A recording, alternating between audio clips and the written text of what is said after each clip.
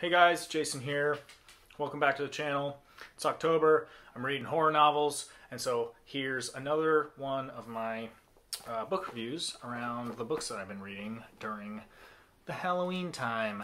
And this one is one of the ones that you guys voted on during my my 50 sub poll, I guess, or whatever. I got a couple of votes, and this was one of them. So this is The Fisherman by John Langan. And I really, really liked this book. So I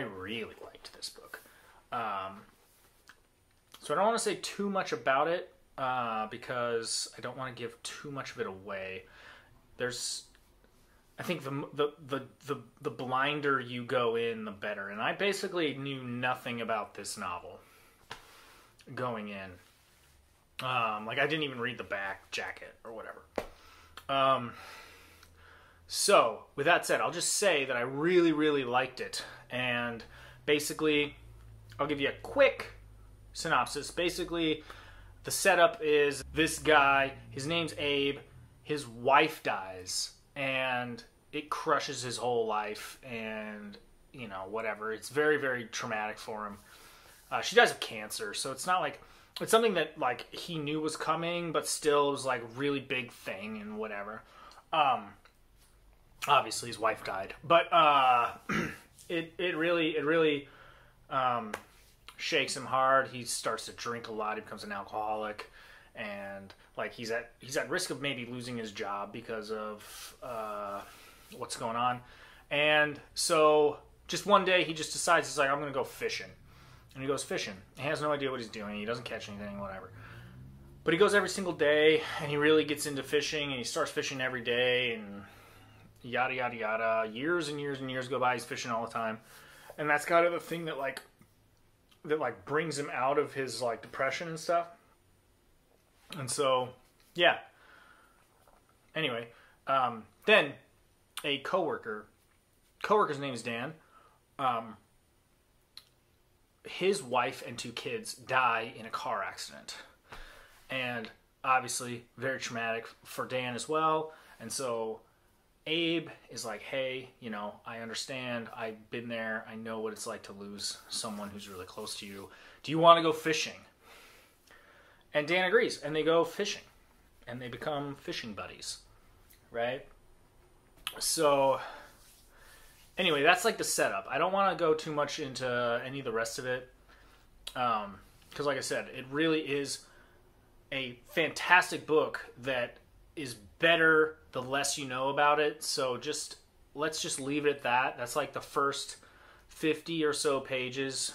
And then it gets crazy. It becomes this like Lovecraftian, cosmic, crazy, weird thing that is just awesome.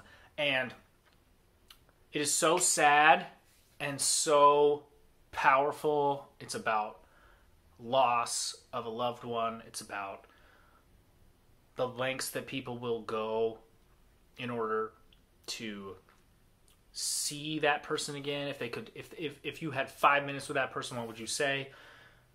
What would you do?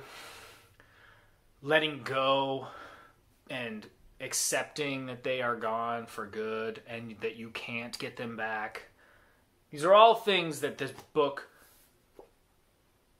just delves into, and it's a tearjerker. It'll make you cry. But it also is horrifying and just crazy. I mean, this is a horror novel. But I liken it to Pet Sematary. It's very similar, thematically at least. Dealing with loss and dealing with, you know, the loss of a loved one or whatever is like a theme in Pet Sematary. It's a theme in this.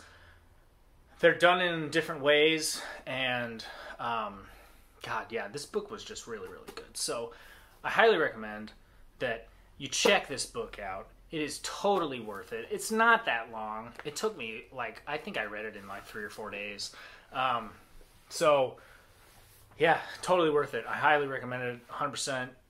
Thank you for suggesting that I read this book during my October Halloween reads, because it was perfect. And yeah, I got a few more books that I'm planning on reading during October, so I got a couple more reviews coming, and so be on the lookout for those. Like and subscribe if you like stuff like this, if you want to be up to date on all the things that I'm doing on the channel.